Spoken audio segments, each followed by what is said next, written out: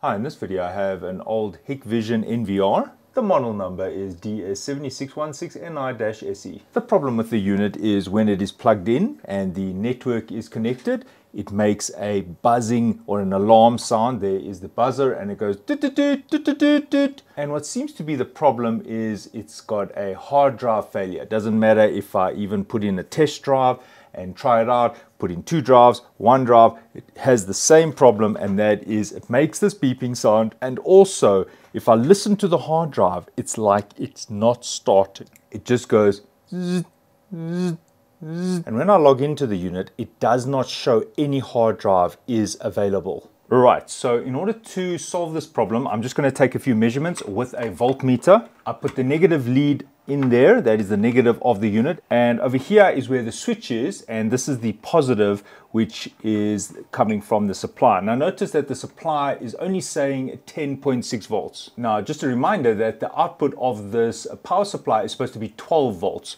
So by inspecting this, I can see that there is the problem. There isn't enough voltage coming in, and if I disconnect the SATA power cable, there I've disconnected the power cable, and we can see the voltage goes to 11.55 volts, which should be 12 volts. So what's happening is the SATA drive is asking for power, and when I plug it in, the power supply just does not have enough power. There you can see it's going towards 12, but then dropping down even as low as 10 volts. And because of that, the hard drive cannot start up. So we have a problem with the power supply itself. So now, unfortunately, on this unit, it's using like a DIN plug. So I'm just going to cut this off so I can reuse the plug, and then I will replace the power supply. All right, so just make sure that is unplugged so I can cut this plug off. And of course, if your unit did not have this type of adapter, you could just replace with a new power supply and plug straight in. But because mine is using this, I have to change this DC jack to this type of unit.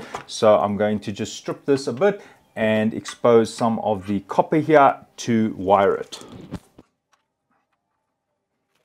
All right, so here I have a replacement power supply, but notice that it has this type of jack, so that would go into something like that. But that means I would have to retrofit or add an additional adapter to this type of jack. That's why I've opened up the protective cover on this side, and I just need to wire these positive to negative, positive to negative. So I'm just going to put that one side. All right, I'll just put some heat shrink here so that when I solder it, I can cover it with the heat shrink.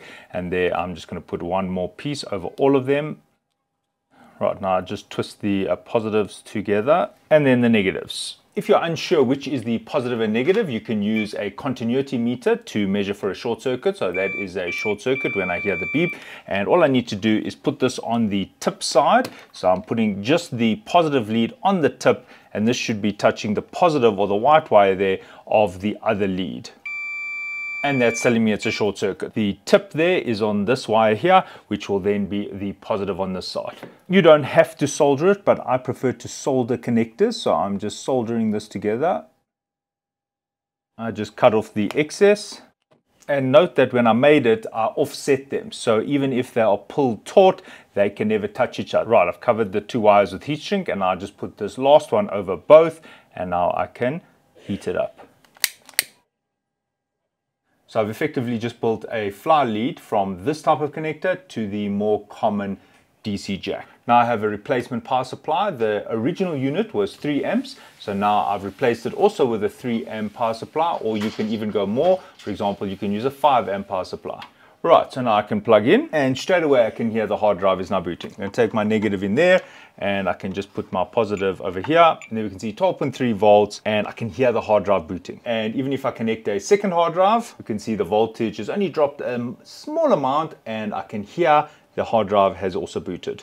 Right, so I have 2 hard drives connected to the unit, and now the hard drives are coming online. Thanks for watching, and cheers.